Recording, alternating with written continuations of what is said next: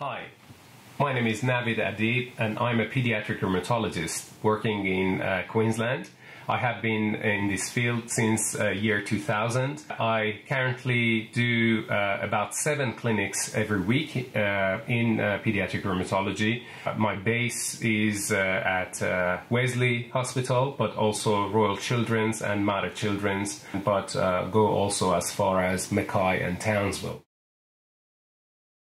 The appropriate name for it is Juvenile Idiopathic Arthritis. Idiopathic meaning that we don't know what's causing it, is predominantly an inflammatory and autoimmune condition, which for the child it means pain. And with pain comes inability to do normal function, regressing and not being willing to do play or other normal activities such as going to school. Obviously, the impact of this is very significant and important for the families, and it not only causes unsettling of the child, but also disruption of the family routine.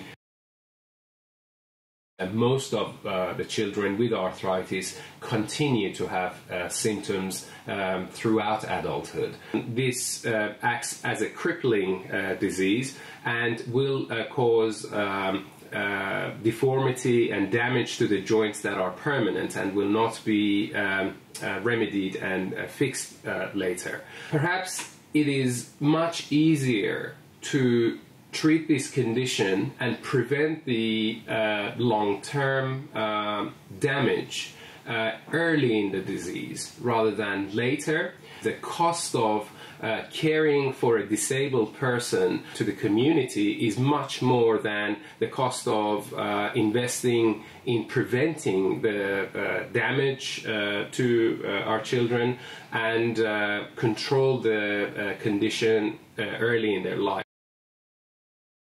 In Queensland, roughly about 1 in 1,000 children are affected with juvenile arthritis. This is more common than cystic fibrosis, that is roughly about 1 in 2,000, and slightly more common than insulin-dependent or type 1 diabetes in young people, which is about 1 in 1,200. Unfortunately, this has gone unrecognized in children, and the reason is that arthritis in children is a disabling condition rather than a lethal condition. Diagnosis or recognizing if the child has arthritis may come about, especially in a very young child who may have difficulty articulating and verbalizing their symptoms to their parents, is that often there will be either regression in the developmental skills. What that means is that, for example, a very young infant, say 18 months old, who has been walking for a few months, all of a sudden stops walking or is reluctant to walk unless given pain relief medications. Any joints in the body can be affected. Large joints such as knees or hips or shoulders, or small joints such as fingers and wrists, or midfoot and ankle.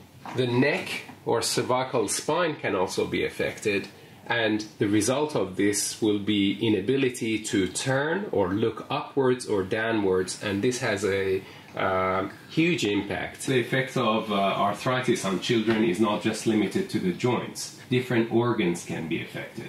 For example, heart, lungs, liver, and abdominal organs can be affected with severe disease, and the eyes can become inflamed as well.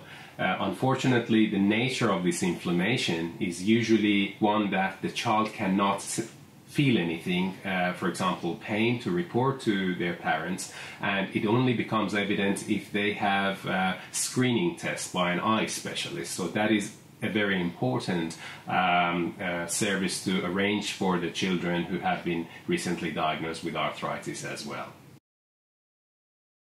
people can support research and increasing in knowledge about juvenile arthritis by donations to organizations such as Arthritis Australia or Arthritis Queensland, and particularly community support groups such as Zoe's Angels for William's Wish. In doing so, support the good work that people are already doing in this area.